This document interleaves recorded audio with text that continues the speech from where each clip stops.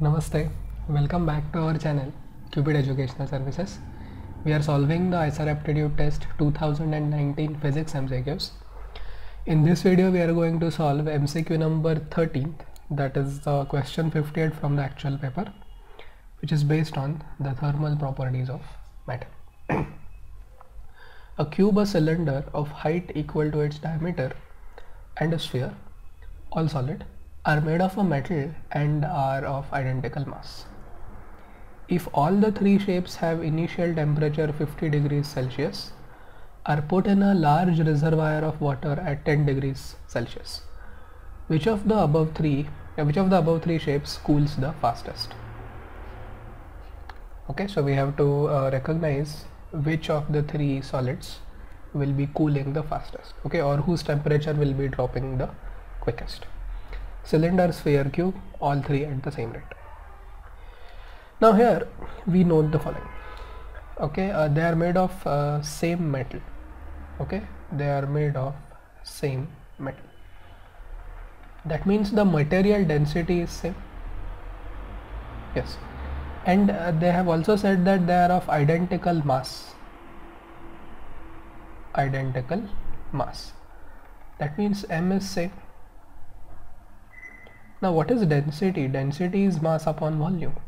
So if density is same and mass is same, therefore volume is same. Okay, so all of them, the cube, cylinder and the sphere, all three of them are of the same volume. Okay, that's our first conclusion that we have drawn. Next, now on what criterion are we going to decide which of the three shapes will be cooling the fastest? We have to now understand that the one with a larger surface area is going to cool the fastest. Okay, the one with larger surface area or largest surface area, let me put it in that way, largest surface area cools the fastest. Why is that? Well, primarily the mode of heat transfer in this case will be convection, because it is all the three solids have been inserted in water. Okay, and we know in Newton's law of cooling, we know that the rate at which the temperature drops is not only proportional to the excess temperature, but it is also proportional to the area. Correct? So largest surface area will be the one that will be cooling the fastest. Okay. So what are the shapes? We have a cube, a cylinder and a sphere. Okay, we have a cube. So we'll start with cube first. Volume is V. Suppose its side is equal to L. Okay, what will be the surface area? Surface area will be 6L squared. And what will be the volume? Volume will be L cube. Okay, volume will be L cube. Now let us try to find out the ratio S by V in this case. Okay, what is the ratio S by V?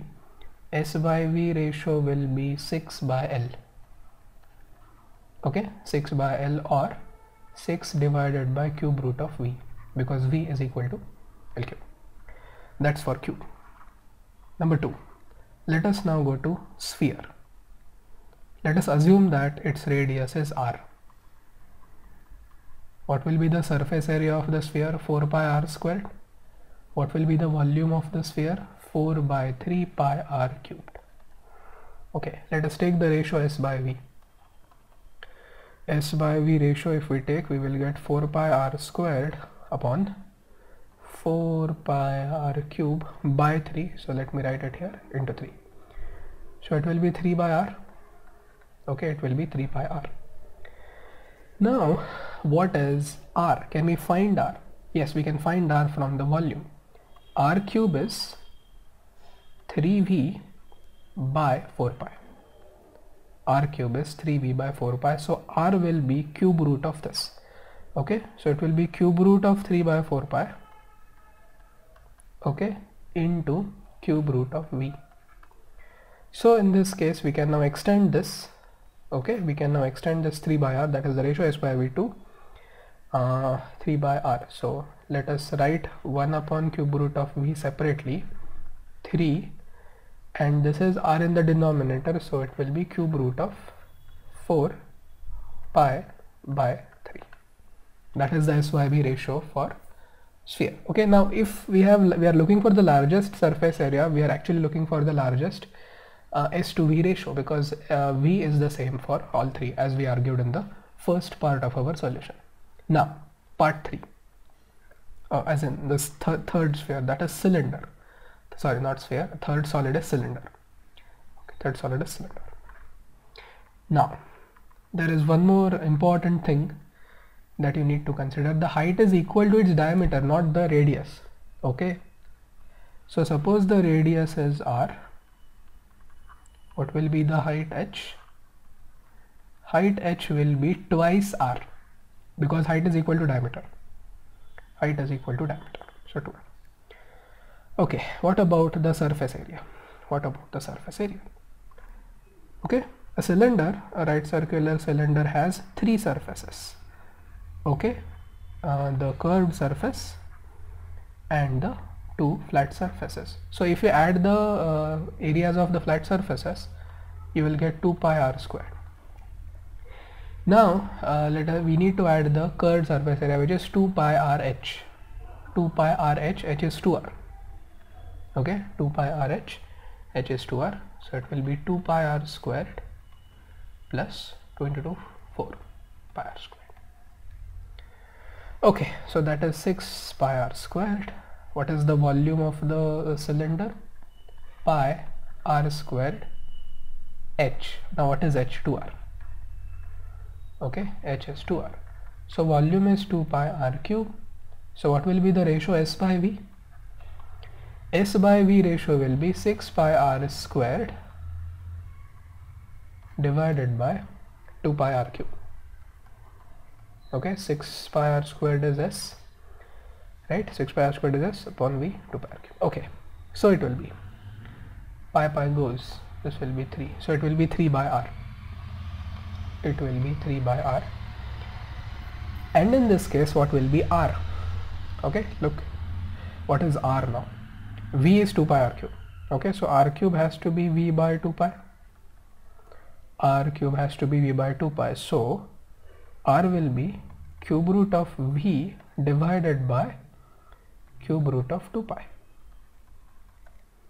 And therefore S by V for cylinder, which is 3 by r, so this will be 1 upon cube root of V into 3 in the numerator.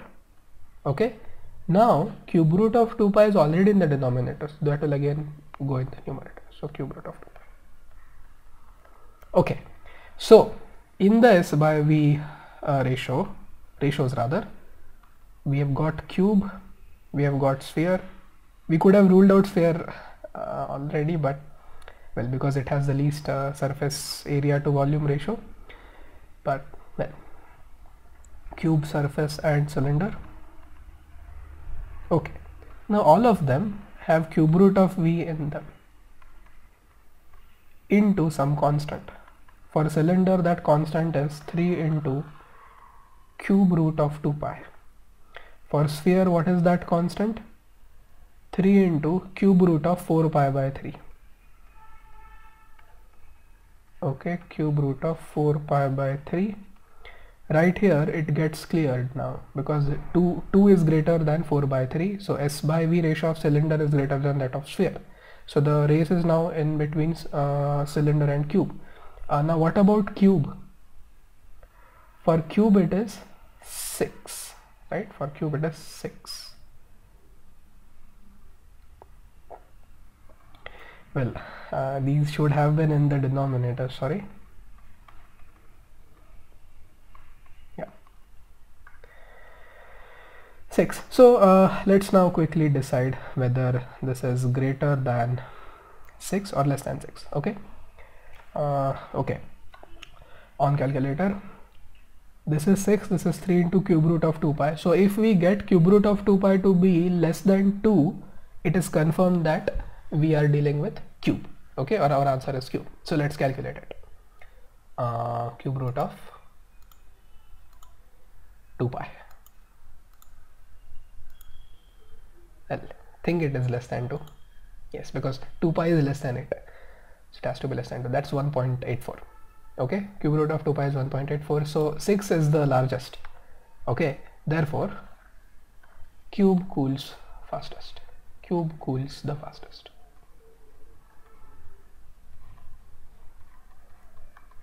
Which option is there? Option C. Okay, cube cools the fastest. Correct.